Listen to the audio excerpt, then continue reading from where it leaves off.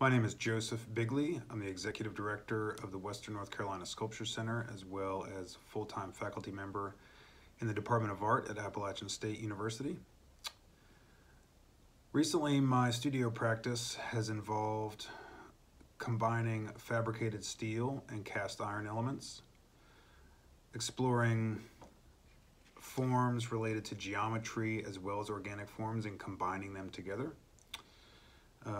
I also do a decent amount of straight fabricated steel works, looking forward to getting into cast bronze, and I'm continuing to consider site-specific installation works as well as works that respond to various ideas relating to social commentary.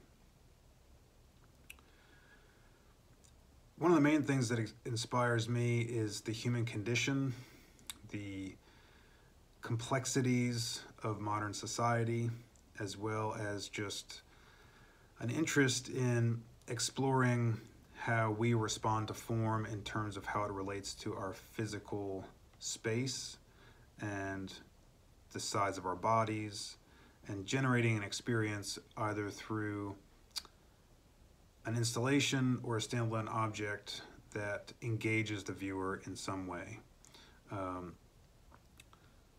In the past, a lot of my work has dealt with different socio-political issues, from race relations to the environment to geopolitics, and lately I've been focusing more on the formal aspect of my studio work.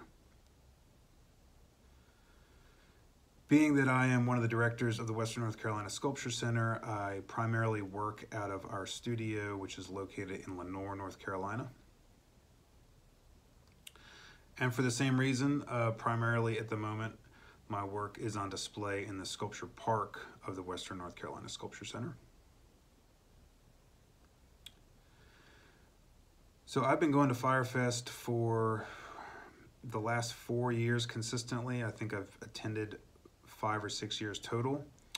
And the big draw for me is certainly participating in the annual iron pours. So that's certainly is a strong interest of mine. But I would have to say that my favorite part of Firefest in recent years has been the Kids Draw It, We Make It project. Not only does it show the ingenuity of these young creative minds, but it showcases the expertise of the glass artists working at STARworks, and it's just a really fun project, and it's exciting to see these kids' drawings come to life.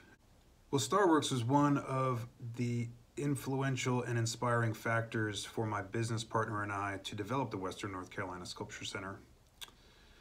The sense of community, the creative camaraderie, and the community engagement found at STARworks is something that we are trying to replicate, and it's always nice to make it back there so we can feed our inspiration and sustain our drive, considering it's a labor of love, to offer up a cultural resource as substantial as STARworks offers to STAR North Carolina to what we're doing on the other side of the state.